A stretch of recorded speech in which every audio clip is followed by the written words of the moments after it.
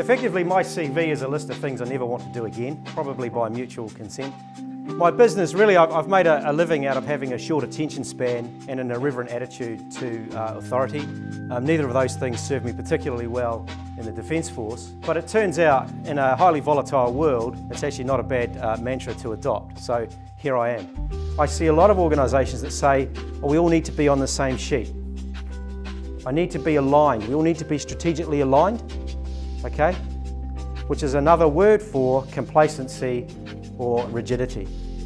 If everybody thinks the same way, you have not got diversity and you're robbing yourself of the ability to be resilient. I think what Steve really highlighted was how we are living in such a volatile, changing world, and that some of our models of operating in business, especially with our organizations, may still be old school. Tonight's event really highlights the importance of keeping open-minded in order to be successful in today's fast-changing world. And in order to do that, we need to have a shared understanding of what success looks like, but not giving too much constraints to it. I genuinely think that anybody that works in the software industry, an industry, anywhere you make decisions where you don't really know or understand the outcomes, will benefit from this sort of event.